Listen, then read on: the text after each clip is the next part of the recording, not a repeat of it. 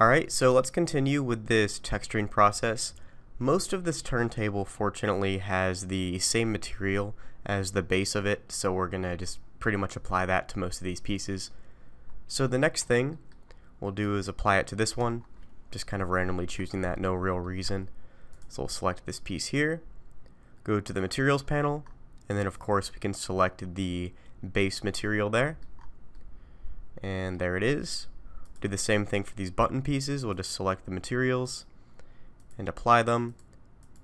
Another thing you can do to kind of expedite this process is to just link the materials together. So if you have any pieces that share the same material, you can essentially just link the materials and do this process all in one go. So for example, this little knob is going to have the same material, this piece here, this corner piece, and then if I just hold shift and select another object with the same material, maybe this one, and then press Control L on the keyboard, turn on my screencast key so you can see, Control L, you can just click on materials, and as easy as that, it'll just link all the materials, and as you can see, it just kind of made the process a little bit quicker. So for the back corner piece, it looks like most of the areas share the same material, except for the handle of this rod, this little middle piece on the measuring instrument, and some of the screws, kind of like right here. Some of the screws have a little bit of a different material going on, more of a silver material. So let's just start with the original base material first and apply those, then we can go and add on different materials like for the silver and whatnot. So we'll just start with this piece here, we'll select it, then just start holding shift and selecting the other pieces that share the same material. Go to this one.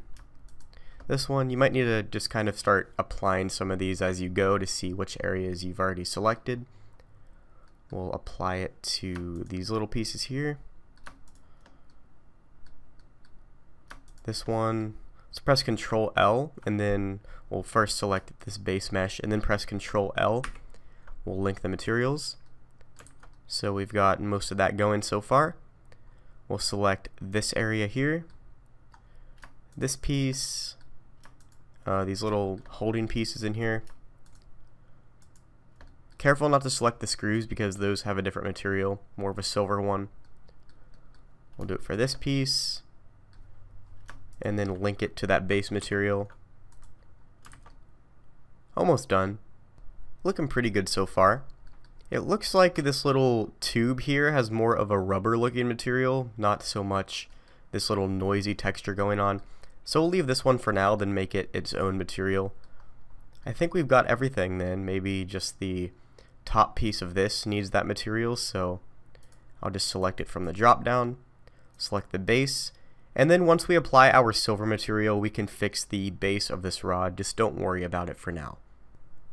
Alright, so to create a silver material in Blender is one of the easiest things to do. If you just go to Google and search for silver color, make sure you put color after it, very important, you'll actually get this little thing over here that has a hex triplet, and this is the code we're going to use to get the actual color of silver. Now to get all of the metallic properties we have to do in the printable shader, but just for the pure silver color, you can do this in Google. You can just look it up very easily. You can even do the same thing for any other metal, like gold for example. You'll have other hex triplets you can use.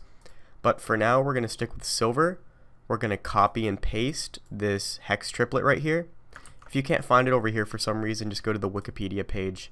It'll be listed over here on the right. So then we'll go back into Blender. We'll add a new material by clicking the plus symbol. Click new and then call it silver. Then what we can do is go to the base color slot here. And then under the hex menu here, we just copy and paste that hex triplet, and then that's going to give us a pure silver color. So now if we go to this screw, for example, and apply the silver material from the drop down menu, you'll see the only thing that really changed was the color. We need to make sure we get the actual properties of a metal in here as well, and to do that we just go to the metal slider, the metallic slider, drag it up to 1 to get it an actual metallic type of material. Everything else we should be able to just leave as it is. You can adjust the roughness if you'd like. I think 0.5 is always a good default value though. So there we go, that's a pure silver material, super easy to add in. we're just going to do the same thing to these other screws, drop on that silver material. We'll also go over here to these screws and apply that silver material. Some people might say that you should also adjust things like the index of refraction. I would argue that the difference is so tiny it doesn't really matter. I don't waste my time changing all the specific values. The only thing you really need to change is the base color and the metallic slider, and if you want the roughness, but yeah, I'm not going to mess with anything else. I don't think it's necessary. So we'll apply the silver material to all those. We'll do it to this little middle piece here, put the silver material on that. And we're almost done with the material part of this turntable. And just to get this connector piece here, we can just do a very basic material setup, nothing complicated.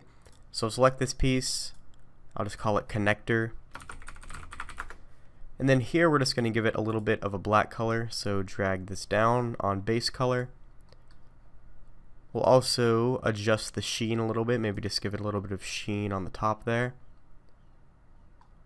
I don't really think we need to add too much else. I think that looks pretty close to what we have in the reference photo. Maybe a little bit of a darker black color, just all the way down. And yeah, I don't think it looks too bad. Alright, so in the next video we're going to make a material for this plate here. I want to do its own video though, because adding this texture around the side is going to take a little bit more time and I don't want to have a super long lecture. So I'll see you in the next one.